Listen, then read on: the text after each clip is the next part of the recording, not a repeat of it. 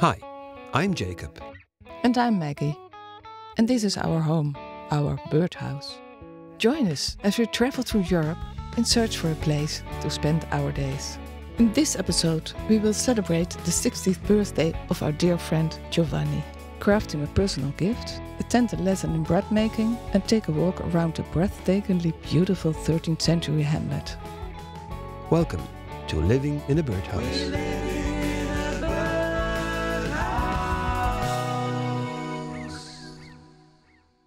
Last episode, we raced down the one-way mountain behind the delivery guy in Corbara. Our next destination is Schifanoia. It's only a 1-hour drive away, but the hilltop where we slept remained in sight for a long time.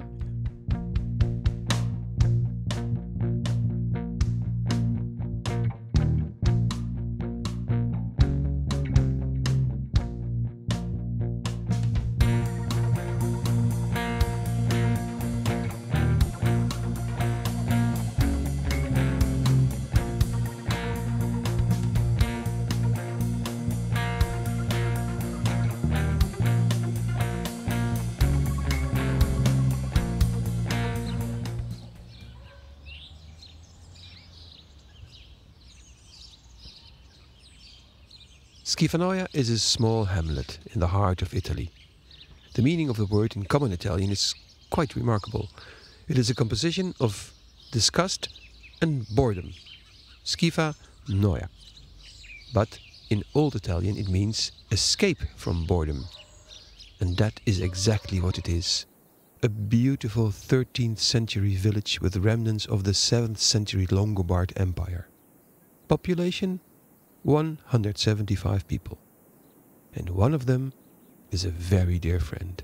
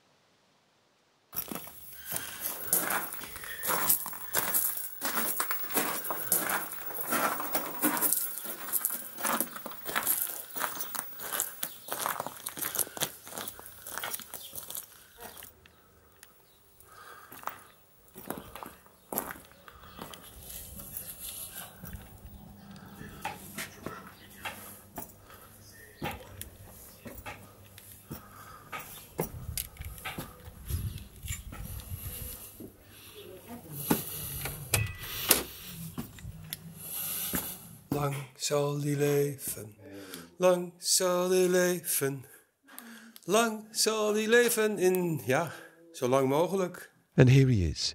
Meet Giovanni. Half Italian, half Dutch. I have known him for 46 years. We met at a summer park where our parents owned a weekend house.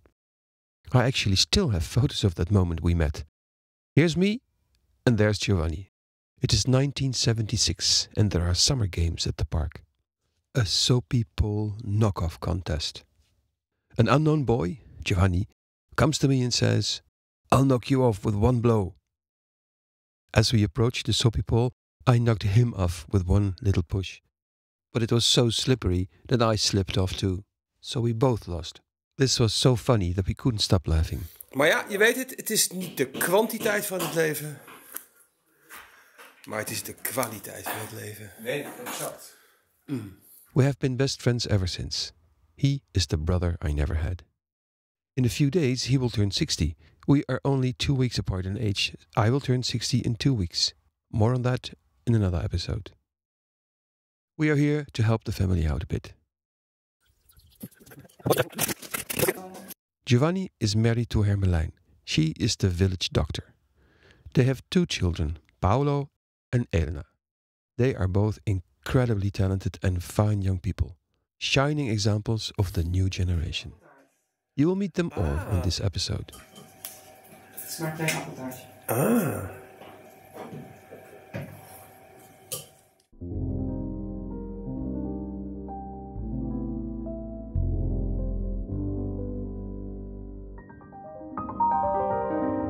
We hebben dus 4 verschillende granen bij elkaar gedaan. Segalé, ik ben even de Nederlandse naam kwijt. Dan hebben we gewoon hard graan en zacht graan. Plus gemengd, dat betekent dus rogge, haver en andere dingen. En dan doe ik er gist bij. En die ga ik dus nu een heel klein beetje suiker om te activeren. Dus het zout doe ik pas later erbij. Dus het gist zit nu in het midden met een beetje meel. En dat ga ik dus nu klaarmaken. Als eerste. Dat laat ik dan 15 minuten. Dan gaan we naar kneden.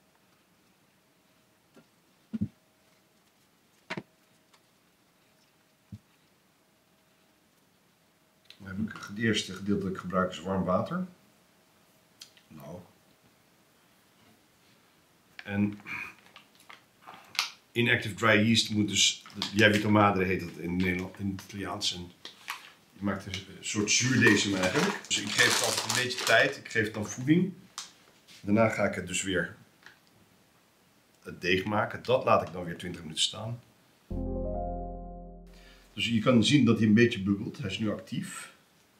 En dan ga ik de rest van het water erbij doen. Olie, zout.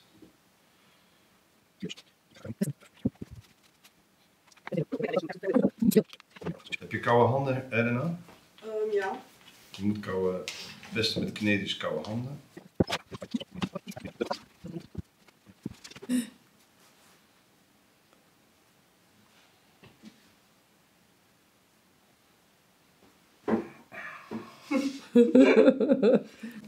Ja.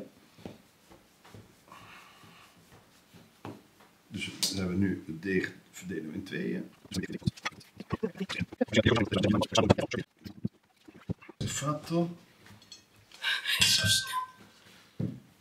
Ik ga ook even proberen kijken? het klaar te maken. Laat eens even zien. Ja. Je bent er. Je bent er. Bijna. Zien. En dan kan hij in de oven gaan rijzen en over een uur zet ik het in de schalen.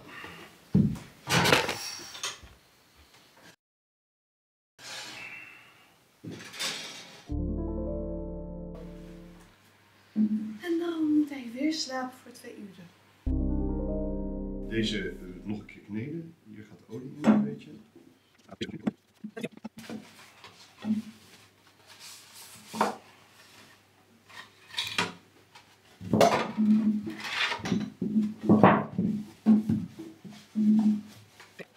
Exactly. Oh.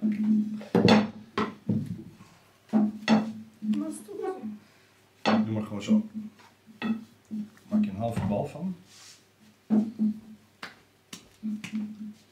Deze doen we allemaal hier bij elkaar zo. Geef maar een halve aan mij. Gaan we draaien. Draaien. Oké.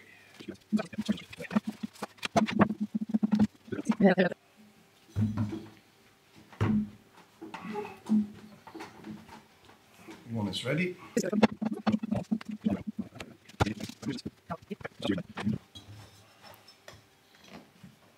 That's it. Gaan we ze afdekken.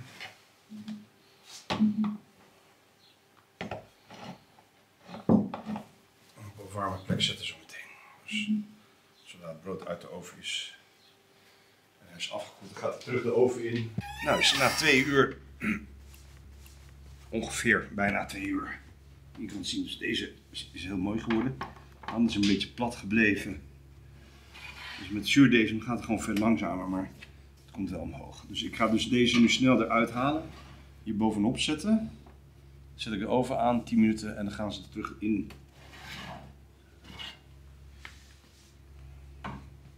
Fantastisch.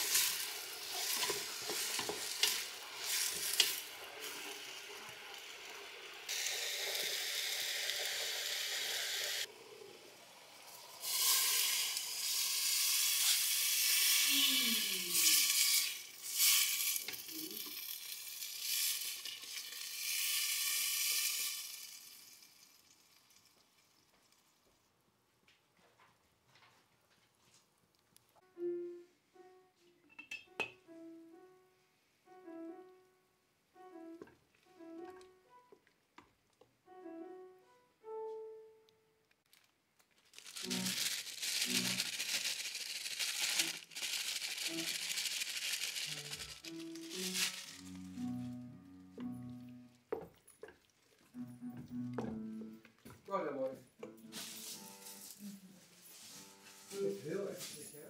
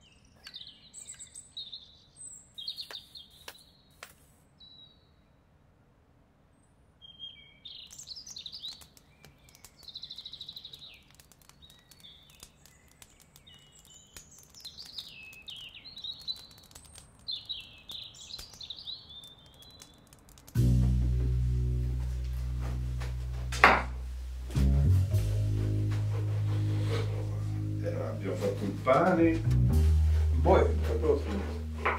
è diventato bellissimo. 4 stuks.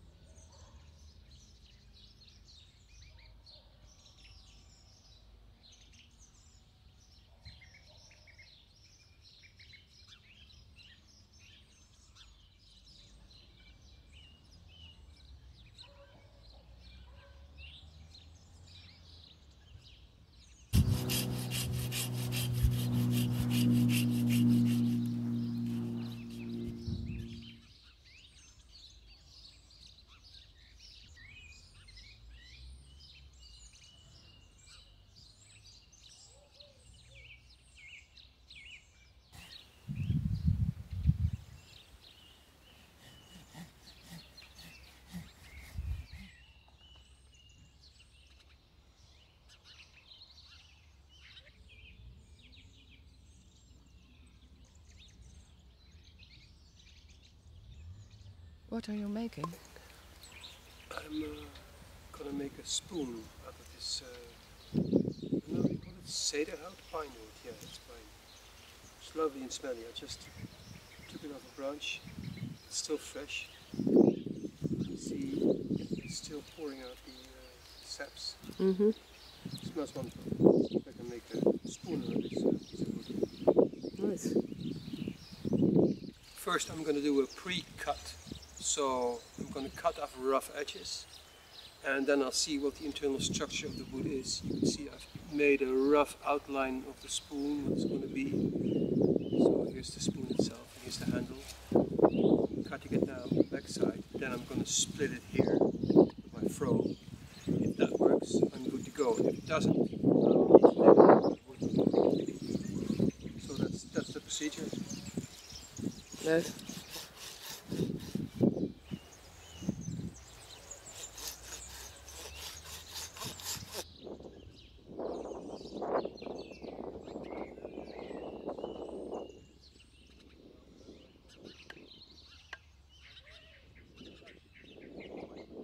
Knubbelbats, because it does knubbelbats. So, I'm gonna try to pre-cut.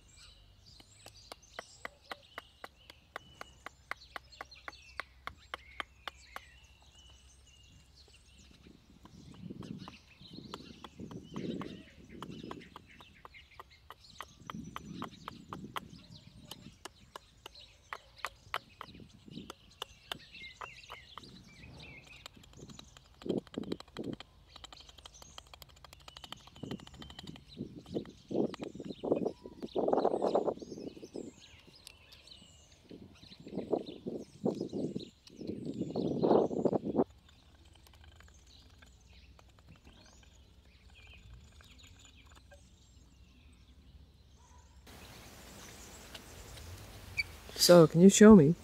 This is how far I Wow. am now. It's almost a spoon. So, it's a birthday spoon. It's not ready yet. It needs some grinding. It'll be still 1 hour grinding, and I need to make this thinner and try to make it symmetrical, but that's really difficult. Okay, it's becoming a spoon. Well, the spoon is now finished. Pretty happy with it.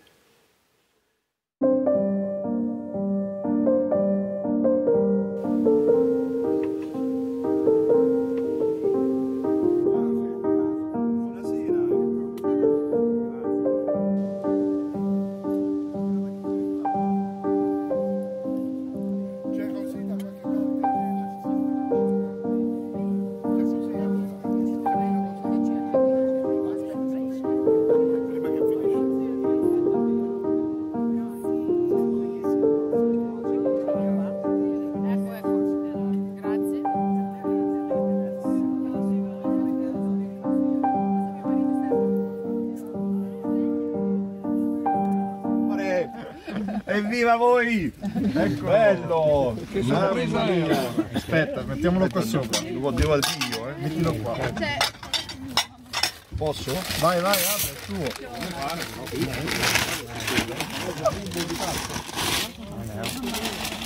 Ma mi sa che questo è un mulino. Ja, A pietra. de drone al vliegen? Pietro.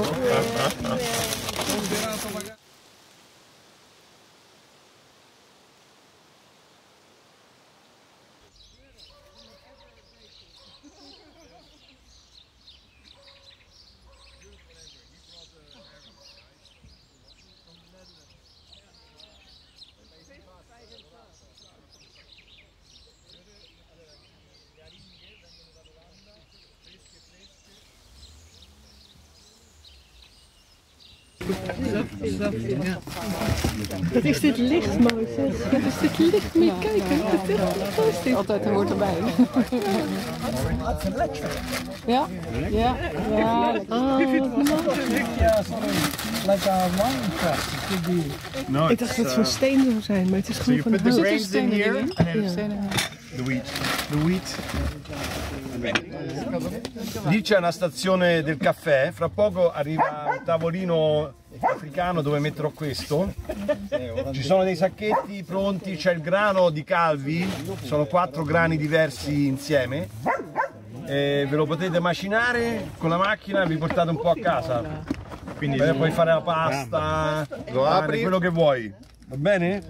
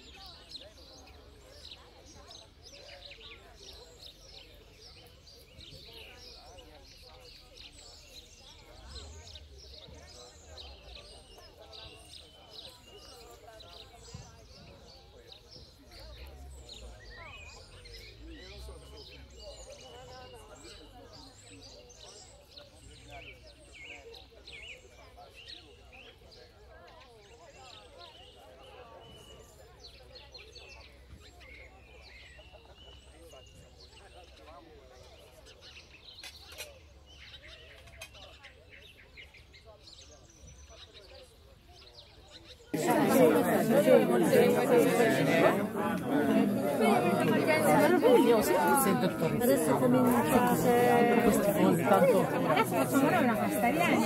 Sì. Come si faceva così? Sempre con lo morto. Sì. Da noi Io pure, tantissimo.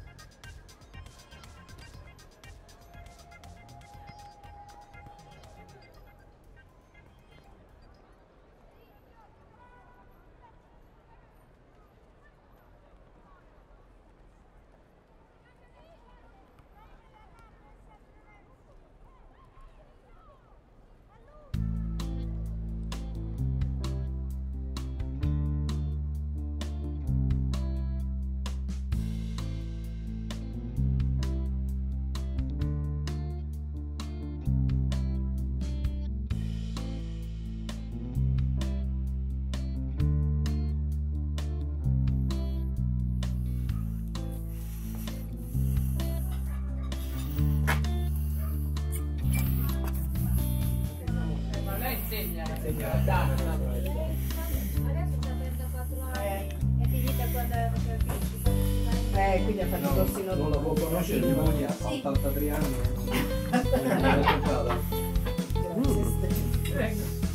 Oh, ci sei allora? Ci sono, certo. Ma siamo venuti a cercarti. Ero di sopra un attimo. Eri di sopra, perché c'è...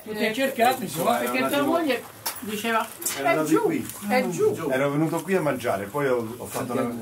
Grazie. Come stai? Sei venuto a scanzonarmi o sei. No, sono serio. Ho Sei detto serio? qualche cazzata con loro, ma Ok. sono abbastanza tranquillo. Andiamo cazzati poi. Non è male questo vino, è buono. squisite queste cose, C'è roba pazzesca. Bravissima Poi questa la è coca. la finale della cena. Perché gli antipasti stanno giù.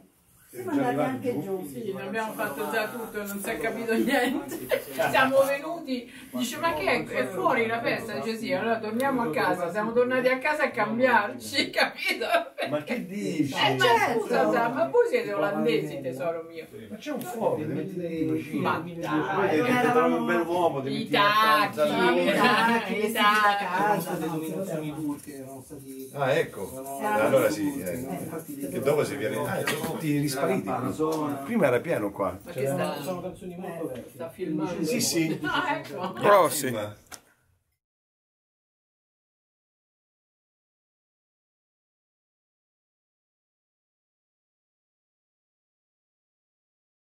Next morning, Giovanni had to get up early to drive home some of his guests. I had set up the trail cam for signs of cinghiali, wild boar, but the camera didn't catch any. We took it easy and went for a walk around Schifanoia. Basically, one road.